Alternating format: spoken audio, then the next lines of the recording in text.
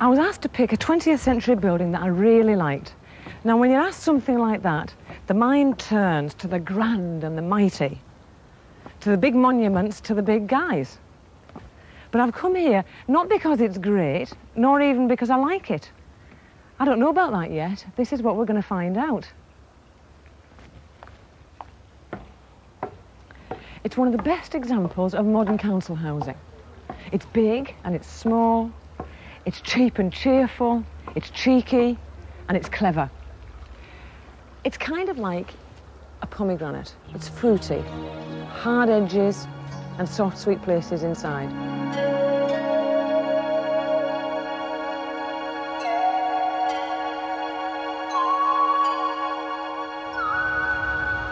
This is the Byker Wall. Really, it's a hard, thick skin. It's also an architectural epic, a legend. It was designed by Ralph Erskine in the late 60s as the first phase of a slum clearance programme. His prototype was the walled city, an Arctic fortress, a barricade against the winter weather. But the Byker Wall's a defence against that inclement characteristic of British cities, the motorway.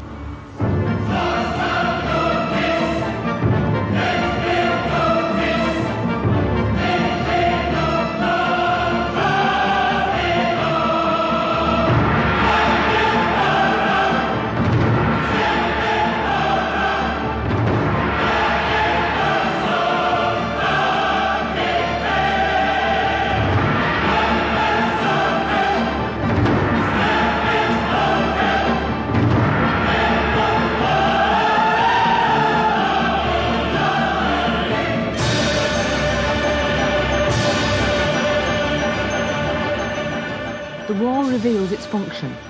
A wall is a wall is a wall, until you walk through it, or live in it. Inside, these streets in the sky are safe and secure. They face the light and the landscape. For people who once had no horizon beyond somebody else's roof, here there's free access to the sky and the cityscape. And that's a gift, isn't it? That architecture can contribute to a community. For a neighbourhood that once looked into nowhere but a backyard, there's real pleasure and privilege in the possession of this landscape. Before they built the new Byker, it was leafless, a warren of treeless terraces packed with the back-to-backs that seemed to be the essence of this city. Byker began with a tree bank. It's got a fifth of the city's total trees, and it's got 3,500 beds of shrubs and flowers. Each pip in the pomegranate grows and grows and grows. So much so that sometimes the people feel crowded out or that the trees are stealing their light. And so they get them felled. Philistines? Not necessarily. This is an expression of Byker's democracy. This is public housing. And although the public who live here aren't owners, they are organised. And they get to influence the environment beyond their own front door or their own front gate. This building, for instance, was going to be here, but the people protested, so it's here. Private spaces merge with the public. There's nowhere marooned, doomed, undefended or indefensible. And you've got to look really hard to find anywhere that's wrecked or graffiti, because people aren't diminished by the place. And people, particularly little people, seem to take possession of the public spaces and make them their own.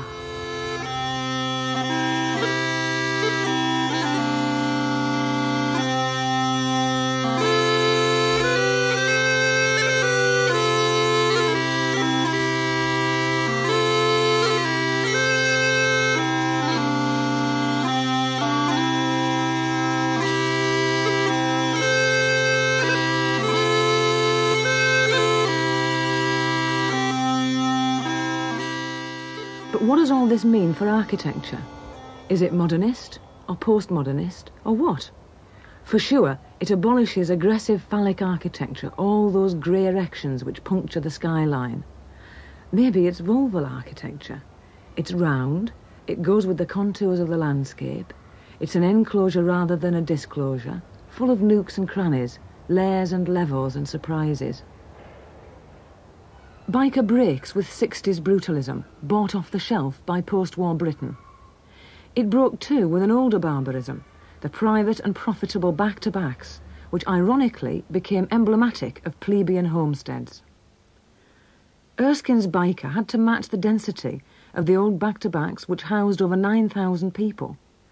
But every dwelling beyond the wall has access not only to its backyard, but to some other shared, secret garden. The new units were compact, certainly on the small side, and cheap.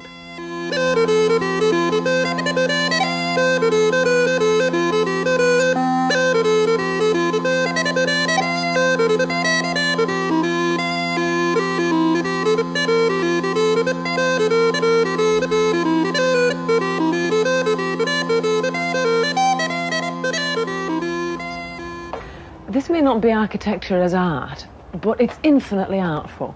The plastic balconies to maximise the light, the blue tin roofs that cheer up a landscape that once was dour, and the wood rough panels.